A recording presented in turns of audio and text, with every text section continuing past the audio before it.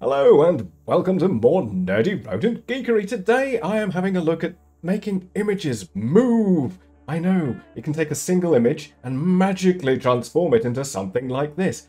How, you may be wondering? Well, the answer is Thin-Plate-Spline-Motion-Model for image animation. Ooh, I know, right? Should we get into it? Yes. Okay, let's have a little look at this GitHub page.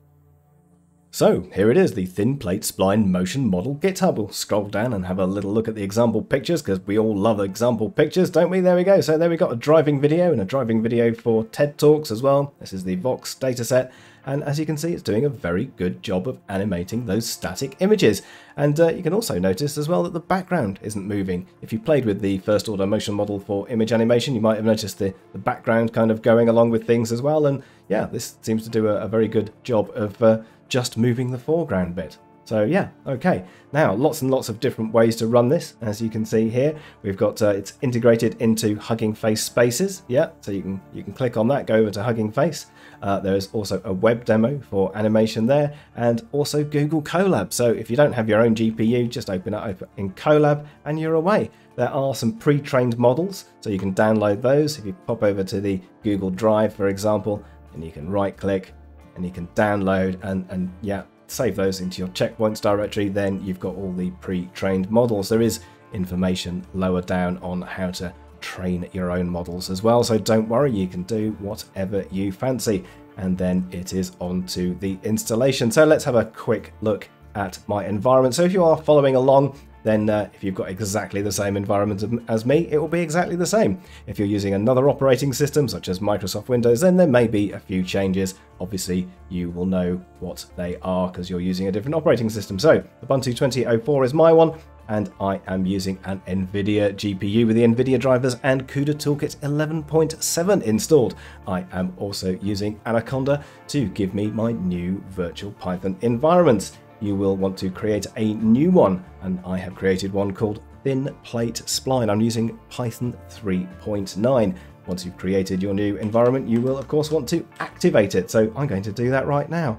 There we go. I have Conda activated Thin-Plate-Spline. I'm in my new environment. Excellent.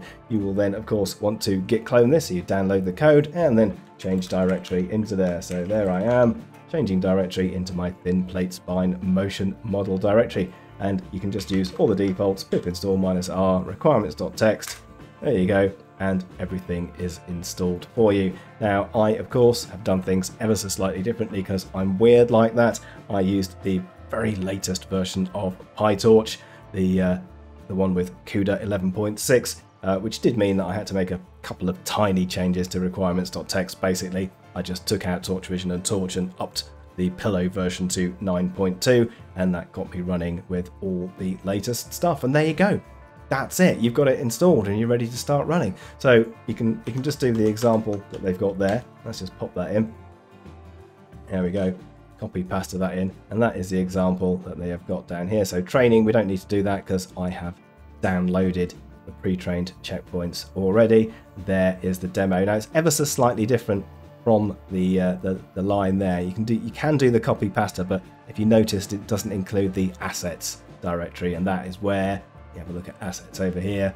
That is where all those bits and bobs actually are. So the source.jpg is actually in assets, and the driving video is also in assets as well. As you can see, I've put a couple of my own assets in there too. Yeah. Anyway, so once you've run that command, you will get result.mp4, and there it is. There we go, we've got a result. So yep, driving video on that example source image. So that's fantastic, isn't it? Yes. All right, let's have a look at a few other options. So you've got find best frame. Now this tends to make things a little bit better video wise, and you've also got result video, which you can change. That will change the output name. Image shape, so if you're using the TED Talk one, you might want to use 384 by 384, as the default is 256 by 256. And there are also 3 modes in this. You've got relative, which is the default, standard, and AVD. So feel free to play with those and see what is best for your particular experience. So let's just do another one here.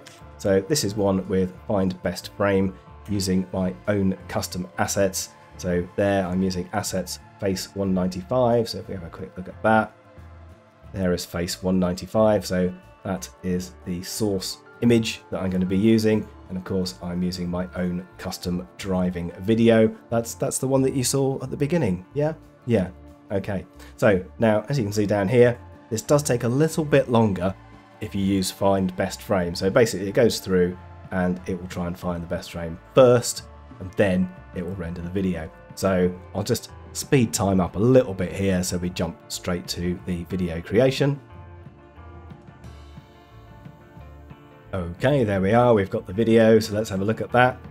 There is the result video. That's a little bit of animation going on there, but as you can probably hear, or not, there is no sound. There is no sound, but it's easy enough just to add the sound back in from your driving video with this command right here. So basically, take the result and add the video intro there. That's the one I used from the assets, and I'm just copying the audio in.